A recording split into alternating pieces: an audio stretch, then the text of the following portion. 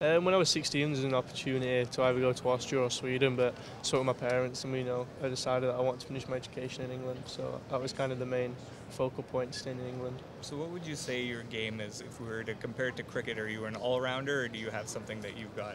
I'd probably say I'm more offensive. That's kind of what I kind of base my game around, just kind of being offensive, being creative, and make plays. So you're the opening batsman then? Yeah, that'd be me. Yeah. Liam, sorry for coming in a bit late, but can you just tell us how you kind of got introduced to hockey from Britain? Like I said, just my parents went to watch the Sheffield Steelers when I was a baby, and my older brother was there, so he kind of started playing hockey, and I just kind of copied him and just went from there.